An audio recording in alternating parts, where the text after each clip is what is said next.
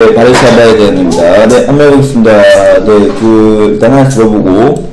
누가 먼저 할 건가요? 저부터요. 네. 네, 쭉부터 갑시다. 아니, 제일 끝에 있는 사람부터는 또 여기서부터 해야 되겠다. 그렇죠. 신혜면 씨가. 신혜면 아니에요. 시달라이 아니구나. 프레디 씨? 프레디. 프레디. Heart rests in Warsaw. 프레디. 여기서 들려줘. 됐지? Frédéric Chopin was a famous pianist and composer. 네, 갑니다. Frédéric Chopin was a famous pianist and composer. 하면?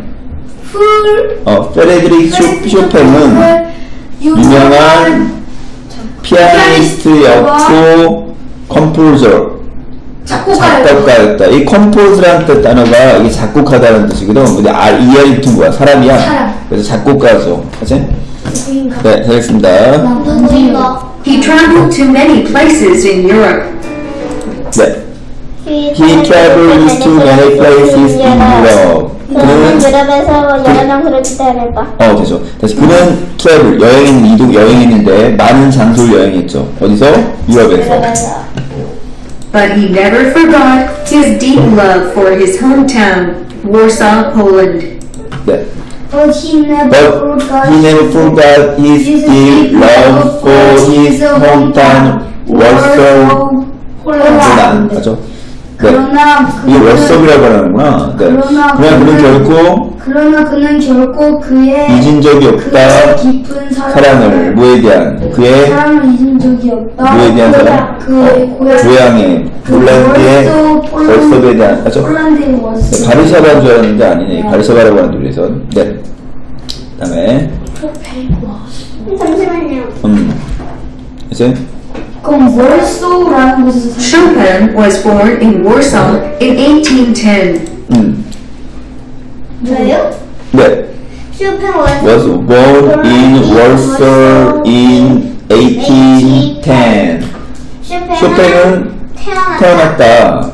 어디서 태어났어? 워소에서 태어났대. 언제? 월소? 월소가 어디예요? 워소가 여기다가 여기 그림이 나왔지. 네, 워소에 태어났대. 1810년도에. 그치? 태어났다. 1810년도에. He first studied music at the Warsaw Main School of Music. 네.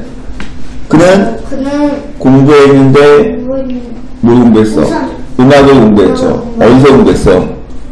Warsaw Main School of Music이라는 곳에서 공부했죠. 알지? 뭐 이렇게 앞에다 대문자로 써있다는 말은 뭐야? 고유명사는 뭐야? 이름이야 그냥. 알지? His skill grew and grew, and soon he moved to Paris. His skill, 그의 기술은 grew and grew가 뭐니? 성장하고 성장하죠. grew의 과거형이지. 성장했다. 그리고 곧 soon, 곧 그는 파리로 이주했다. 이동하다 이주하다 같은 말이야. At that time, Paris was a great city for composers to work on their music. At that time, Paris it was a great city for composers to work on their music. 그러면 그 당시에 파리는 유명한 훌륭한 좋은 도시였다. 근데 뭘 작곡자들이 일하기에 좋은 도시였죠. 이게 about의 뜻이거든요. 뭐에 대해서? 음악에 대해서 공부하고 연구하기에 좋은 도시였던 거죠. However, Chopin missed Warsaw and wanted to return. However, Chopin missed Warsaw and wanted to return. However, 하지만 쇼팽은 missed 그리워했다.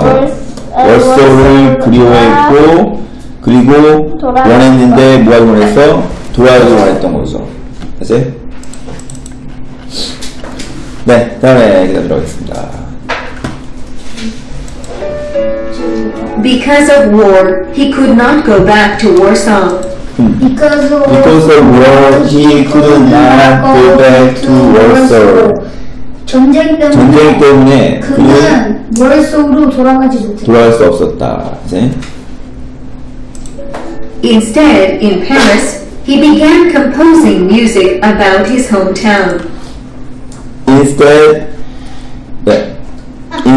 in Paris, he began composing music about his hometown. 네. Instead, 대신에 어디서? 파리에서 그는 시작했죠. 뭐하는 걸 시작했어?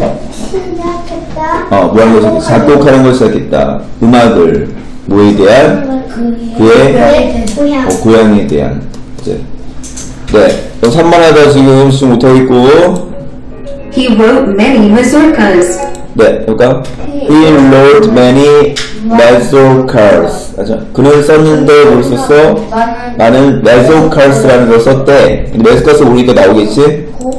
Mazurkas are a type of Polish dance music.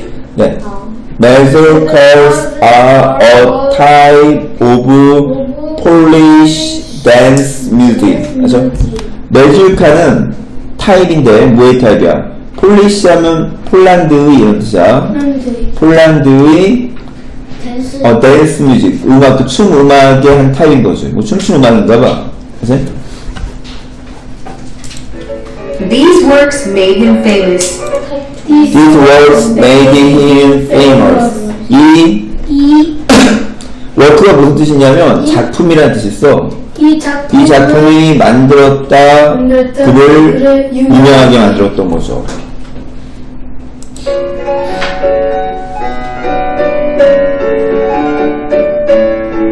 When Chopin died, he was buried in Paris. When Chopin died, he was buried in Paris. 네, 뭐 했을 때? 쇼팽이 죽었을 때, 중요하지, 이게 수동태라고 했지? 베리가 묻다. 근데 묻다는데 수동태가 묻은 게 아니라 묻혀진 거죠. 어디 묻혀진 거야? 팔이 묻혀진 거죠. 아세? But before his death, Chopin insisted that his heart be taken to his hometown. 네. But before his death, Chopin insisted that his heart be taken to his hometown. 이게 정말 중요한 문장이 나왔는데, 이게 우리 문법 설명인데, 우리 문법 설명 아니니까 정확히 설명 안 하겠지만, 앞에 should가 생략된 거야. should. 왜 그런지 설명 안 할게, 일단. should가 생략된 거야. 그럼 해석해볼게. 해석 먼저 해보자. 뭐 전에? 그의 죽음 전에, 쇼팽은 insist가 뭐냐면 주장하다, 주장했다. 뭐라고 주장했냐면 쇼팽은 그의 데스가 뭐냐면 die가 죽다라는 동사고 dead가 죽음이라는 형용사고 death가 죽음이라는 명사야. 이거 뭐야? 죽다, 죽음 이렇게 되는 거야. 알지? 이렇게 되는 거지. 다시. 그의 죽음 전에 쇼팽은 주장했죠.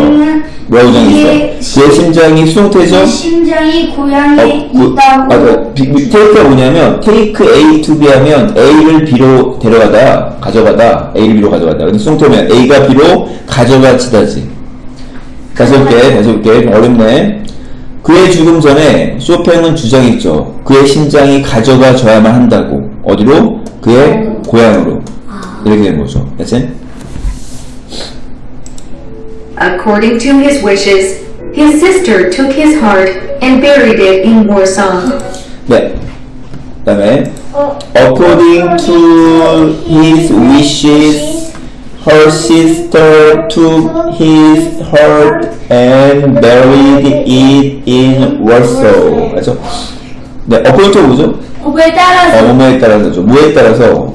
그의 wish, 소망들에 따라서 그의 시스터가 가져갔는데 그의 심장을 가지고 묻었는데 그걸 어디다 묻었어? 월서에 묻었던 거죠. 알지?